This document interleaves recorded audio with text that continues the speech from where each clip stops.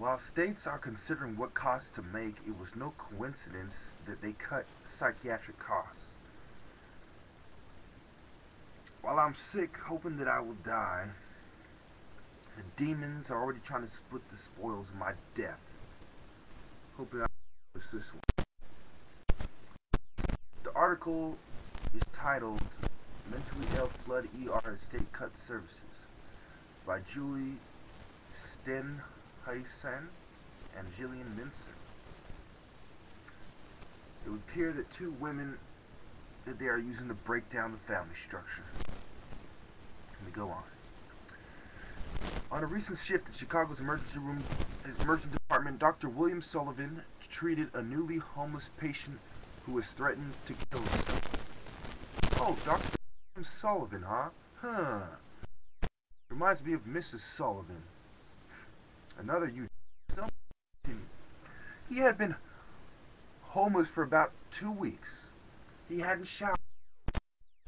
He asked if we had a meal tray. Well, the first thing he asks is about food, you fucking asshole. So the problem is needing funding for homeless shelters and social programs. Pills. You give me a perfect example of how you're trying to give the poor and hungry pills instead of what they really need, which is food, better infrastructure, and more jobs. Across the country, doctors are facing a spike in psychiatric emergencies, attempting suicide, severe depression, psychosis. Number one things that you're citing: attempted suicide, a normal person does when everything goes to hell; severe depression, which a normal person feels when everything goes to hell; and psychosis, which a normal person goes through something similar like that when they're experiencing the symptoms of hunger. Continue. This trend is taxing emergency rooms all overburdened by uninsured patients who wait until ailments become acute before seeking treatment. These people without a previous psychiatric history who are coming in and telling us they lost their jobs, they've lost their homes, they can't provide for their families, and they are becoming really depressed. So it has to be food, and they got nowhere to turn, and they know a bunch of rich shrinks get all the funding.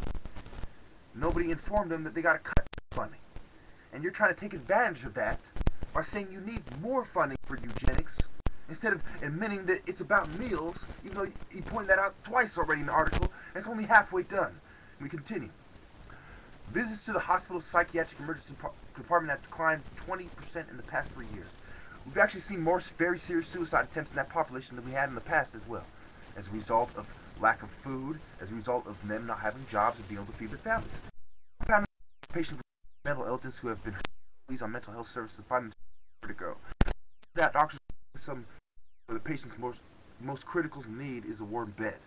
So you keep going back to food and shelter, and you're acting like you need the pills too. You haven't proven you need the pills too. The more I see these patients, the more I realize that it is sleeting and raining outside. The emergency room is the only place they have, like I just said. Government agencies such as the National Institute of Mental Health, you mean the scumbags that was calling black people monkeys after they caused the recession, and they're going to turn around and say, oh, the black people are mentally ill, that's why they're hungry. It's not because there's no jobs. It's because they're mentally ill. Yeah, that's it.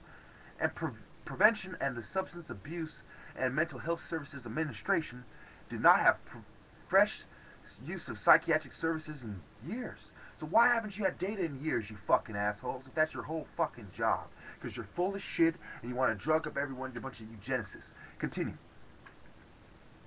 But doctors from more than a dozen hospitals nationwide, mental health advocacy groups, and state-funded agencies told Reuters they are seeking a marked increase in psychiatric emergencies.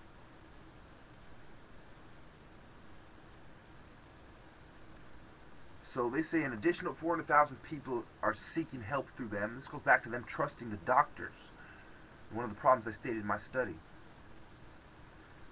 And they just go on talking about how it's horrible, it's terrible, we love you, and blah, blah, blah, and you can read it for yourself. You know, I scroll down, you can go through it slowly and read it to yourself if you want, but you can tell that it's just some I love you bullshit, and they want some more fucking death pill camps, even though they admit the problem is food and shelter. Thank you.